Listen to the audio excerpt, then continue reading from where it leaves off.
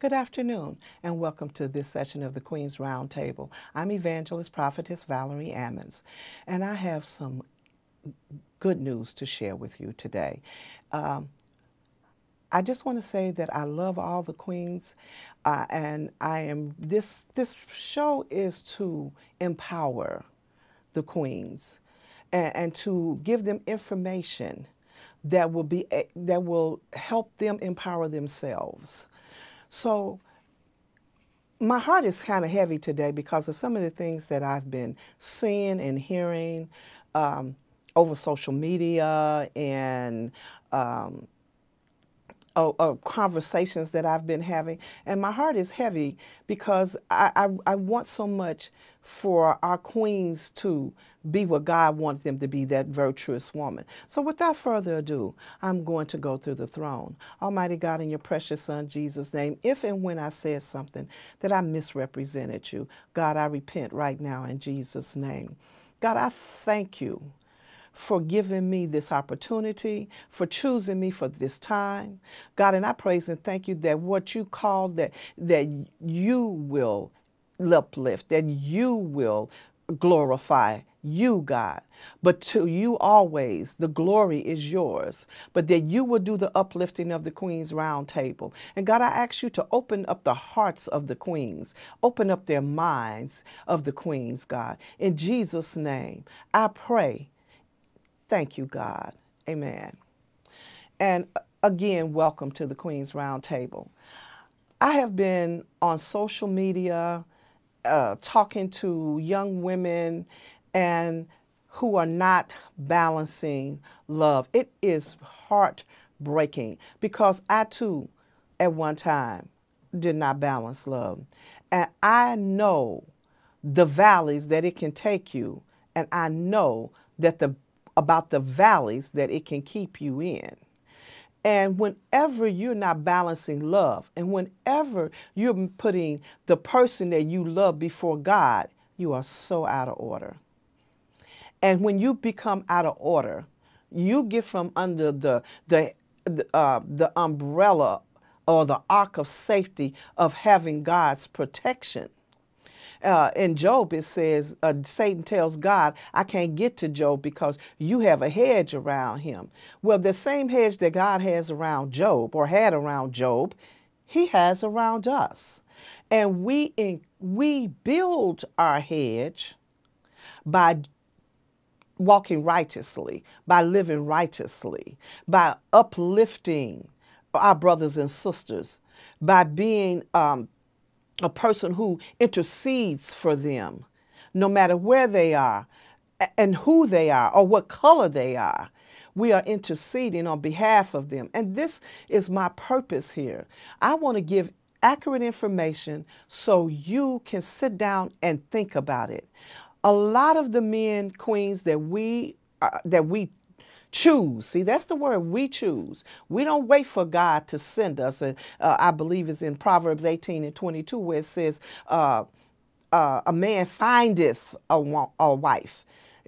So that means he look and you don't. But even when someone comes to you, you should research that person. I know I say this over and over. You should research that person. Do they have what do they have in their gene pool? What's going on there? Is there mental illness? Is there bitterness? Is there what's really going on there? You know, are they God-fearing people? What's going on? And can I deal with what's going on? Does it go along with my plan? You know, I sat there in church and I listened to my pastor say that his wife wouldn't follow him. And he asked his wife, why won't you follow me? And she said, because you don't know where you're going. Okay? And that puts something on his mind. See, queens, it's what we allow. It's what we accept. See, she would not accept anything. And he loved her. And she might have loved, no, she did love him. But she stood her ground. She stood on her standard. She held her banner high and said, I'm not going nowhere with you. You don't know where you're going. And plus, You got a tendency to go someplace I don't want to go. And as long as you go there, I'm not going to go there with you. And I remember my daughter-in-law telling my son the same thing. Carol telling Aaron, I will follow you to the ends of the earth, but you got to be doing the right thing. So this is what I'm telling you. Even if the person that comes to you and they might have a shady background, you can turn that around.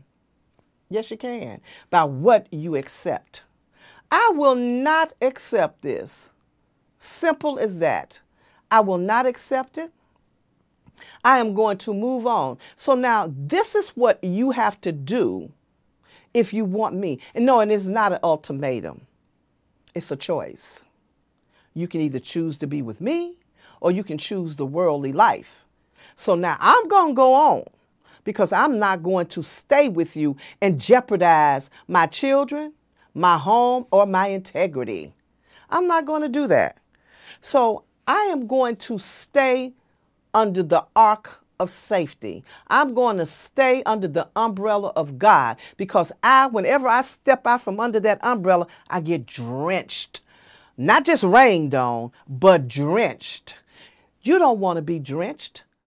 You got to always be thinking about what do you want? And what will you take? And how will I make it? You cannot allow wrong decisions. And wrong decisions usually come when we're in love with the wrong person. You cannot allow those decisions and that move to keep you in the valley when God wants you on the mountaintop. And if you do not stop and say, hey, this ain't working for me. What am I getting out of this? What is this going to help me reach my goal? Why can't we be reaching the same goal together? Because see, you have to have something in common, and it cannot be anything that's not going to make you successful and prosperous. In Joshua 1:8, he talks about, if you seek me, I will make your way successful and prosperous. That's what you're looking for. And success and prosperity comes not just from money.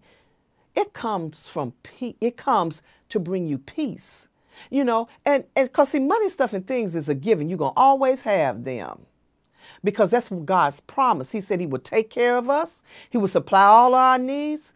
But he wants you to be a strong queen. He wants you have you're made in his image and likeness, and God is strength. He has enough to pass on to all of his children. So you are strong. So why are you allowing love, which is supposed to lift you, weaken you? It should never take you in the valley. You should never give up what your desires are for someone else for someone else's desire that does not make sense. It's not going to bring you anything, but maybe take something away from you, maybe send you to jail, maybe get your children taken from you. And we're all on Facebook fighting. This my man, this my baby daddy. If he's not your husband, that's anybody man and probably anybody baby daddy. So why are you not letting that sink into your spirit and let your spirit lead you and ask God to show you to be the man that he's sending you so you'll know who he is? And stop treating yourself, that's right, treating yourself like you're not that beautiful, outstanding, extraordinary queen that deserves the very best. Because now if Jesus came that you would have life and have it more abundantly, and if you end up with a man that's taking you away from abundance, I think that's your choice. I think that's what you're doing. And I think that's what you're going to be reaping. And it's not going to be abundance. It's going to be sorrow, sadness, and probably a jail term. Because, see, quick money is just it, gone like that. But that quick money will give you a sentence like that. So you need to stop and start thinking, queens, and start thinking, what have I invested? What have I invested? Okay, I've invested this into my life. I'm not going to allow love with somebody that's not going to school and got a minimum wage job. And I'm not saying they're a bad person, y'all. Come on now. I'm not saying that. I am saying, but if they're not on the same page that you're on and you unequally yoked with them, I bet you that's probably not the man that God sent for you. And if he doesn't listen to you and value what you have to say, your input, because you're bringing something to the table. Now, I'm not saying that people aren't happy when they have a man that maybe makes less than they do, because see, he's bringing something else to the table. You understand what I'm saying? So he might not have as much money. He might not make as much money as you, but he might love you unconditionally. He may be building you up. And then, because somebody gets built up and then you bring the other one up with you. Okay? Because see, but if you go to college and you stay in college, for an example, and you graduate from college, you have the opportunity to meet somebody that has the same mindset that you do. You don't want anybody to change your mindset and take you from 25 cents to a nickel. That's not good sense. That's not making your way prosperous and successful. Now, and then too, we so easy, women, to take to fall in love with somebody else's boyfriend and that he been with for 30 years, or somebody else's husband that he done been with for 30 years. So why would you do that? And even if you didn't know it at the beginning, well, it was too late. I had fell in love with him. No, it wasn't too late. It was not too late. It was the beginning. The beginning of you to say, God, help me through this. It was a beginning of you for you to open up your arms to God and say, take me to that secret place and hide me in the 91st numbers of Psalms. I need to be so close to you, God, till I can't see the rest of the world. The Satan's darts, they've pierced me tremendously. And I can't make it. Please take me to that secret place. And God, it says that he will take you to the secret place and hide you. God has got a way out for you. Don't just settle for anything, because God has the best for you. And I'm not saying that you might not come up together, that you know that we can start from the bottom and come up to the top, but we at least got to be on the same page. You can't be at the end of the book and he at the beginning of the book, and y'all don't have the same mindset that I'm going to help him get to the end. Because more often than not, you help them get built up. And if you are not standing your ground and saying, this is my worth, this is what I bring to the table, you accept me because I am doing what God has told me to do. I'm trying to build you and lift you up, and then they go run off with somebody else. So you always got to be looking out for you and them. Just like you look out for your children. You're looking out for you and them. But always know that God is the head of my life. And that when things isn't going right, ask God to reveal them to you, and he will. You want to make good decisions. You don't want to. You have invested so much. And here you are crying about, I got so little, I got these obstacles. You serve a God that made the heavens and the earth, who set the stars blazing in the sky, who parted the Red Sea. That's the God that you serve, and that loves you unconditionally and will withhold no good thing from you. So when you're getting in a relationship, ask God to expose whether this man is married. They had something on TV about Kenya Moore. She's fallen in love with a married man. Did you bother to research that man? No, couldn't have. Or you'd have found out that he was married. You don't research anything. Before you go falling in love, research them. And don't let love take you in the valley. God has given you the authority over the enemy. Love is supposed to be something beautiful, uplifting, empowering, and where you just be kind of silly, you so in love. Don't let that love take you in the valley because a man, he's not treating you right and you accept that. Oh my God. That is the worst mistake you can make. Is to stay with somebody who mistreats you. Because when you turn the corner and you realize your worth, it's going to be hard to get him to see it because he wants what's been working for him. See, it's what you start with. It's what you'll end up with. Stop giving up your life.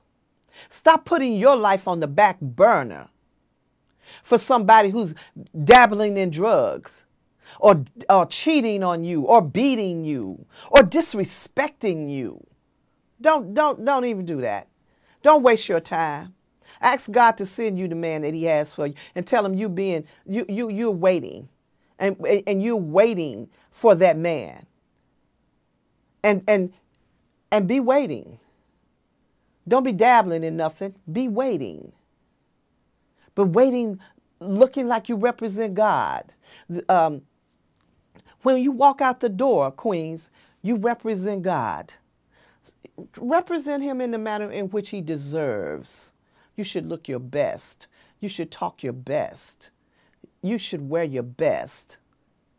And you should act your best. Because you're made in his image and likeness, all these things are available to you. You have got to want them, and you have got to utilize them. There's a scripture in the Bible, don't just be a hearer of the word of God, but be a doer of the word of God. When you become a doer of the word of God, then that's when your benefits start pouring down on you. Just like you were drenched when you tear down, when you get out from under the umbrella, when you stay under the umbrella, there is an awakening and a window of heaven opening out, pouring you out a blessing. Stop letting your feelings lead you. That's your soulish realm. Stop letting that lead you. Let your spirit lead you. Let God bring you into this beautiful thing, this beautiful emotion, love. Let God steer you there. Oh my God, I know, because I steered myself wrong in many occasions. Many occasions. And I had to come back and start all over again. And then I had 4 children that I had put in bondage because I'm allowing love to take me out of balance. And you know why? Because you're not being taught that, number one. That's the biggest thing. We're not being taught how to balance love. My mother, she never taught me that, and I'm not putting down my mother. I love my mother dearly because she wasn't taught that, and my grandmother wasn't taught that, and et cetera, et cetera, et cetera. They were not taught that. God wants you to know about structure. He wants you to know about preparation. He wants you to know about order. He wants you to know about balance. In everything, there's balance. Don't let love, the greatest emotion in the world, the greatest commandment, God said, love your brother like you love yourself. Love your neighbor like you love yourself. You have got to do just that. Love yourself. Love you. How can you actually love somebody else? Because you're not understanding. You're not understanding the word because you're not going to a place where the word is being taught. You have to be taught who you are and whose you are. I am Valerie Ammons. I am a child of the King, which has endowed me to live abundantly. What do I have to do? I have to pay my tithes and offering. I have to be baptized. I have to take communion. I have to help the widow and the orphan. Those are the things that God says I should do So my way will be successful and prosperous with not just money. I ain't worried about money. See, we want to make money be about everything. That's how a lot of us women get caught. We going to get the sugar daddy because sugar daddy can help. He's not a sugar daddy. That's a toxic daddy because more than likely sugar daddy got a wife. Oh, and when you mess with God's holy matrimony, you have totally burned your hedge down and your umbrella won't open up again. I just want to keep it real. I just want to tell you what is, as the kids say, keep it 100. I just want to keep it 1,000,000. First seek God and his way of doing things, Matthew 6:33, and all things will be added to you. But you know what? You got to work the word. I read the word. So do you utilize the word? Or did you just read a book? Or did you just hear a sermon? Did you digest the sermon? Did you say, hey, I can use this here and there? I'm not going to let anybody do this to me. See, because matrimony is holy. You don't want to mess around with nobody's husband. Wrong move. Totally takes you away from God. Matrimony is holy. You don't want to mess around with somebody because they dealing in little drugs and they got some money. They can buy you a few things. So what? You can buy you a few things. Get you an education. Learn you. Love you. Desire God's way, and God will direct your path. Stop allowing a good-looking man with a good car come and whisper those good nothings in your ear. You know, tell her she pretty, she'll fall. You ought to know you pretty when you looked in the mirror. You don't need anybody to tell you you pretty. You saw that when you looked in the mirror. Tell me something I don't know. Tell me how we together can enhance the kingdom of God. It hurts me deeply because this is my purpose, is to empower females, queens, to know who they are and whose they are and how much they are worth. And peace be unto you.